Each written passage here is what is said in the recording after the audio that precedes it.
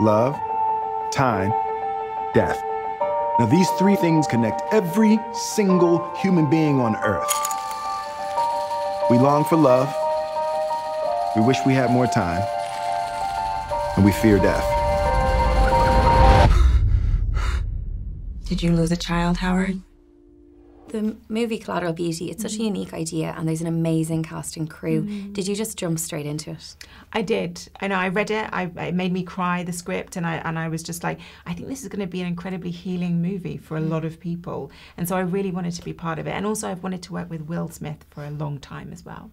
And I heard he was giving you daily bits of wisdom on set. He was, yes. He has. It's like Will's wisdom of the day, yes. Did anything stick with you in particular?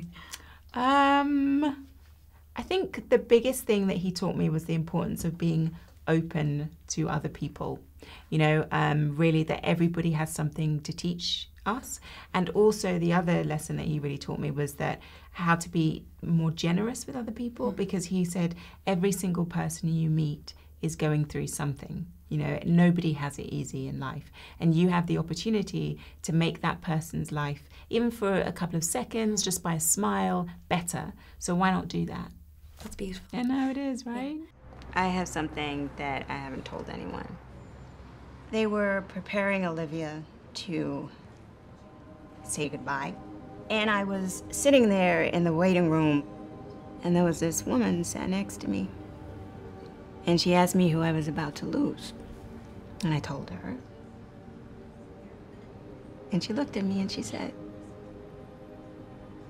just be sure to notice the collateral beauty. Your character is going through a great loss and she's also leading a support group. Did you meet with people? Did you research what people were going through for that? So I worked with a grief counsellor and she was extraordinary about telling me about how different people grieve. And then I also was very fortunate in that someone who had lost her 2-year-old daughter shared her journey with me, and she was on set. She was actually the wardrobe assistant for Will.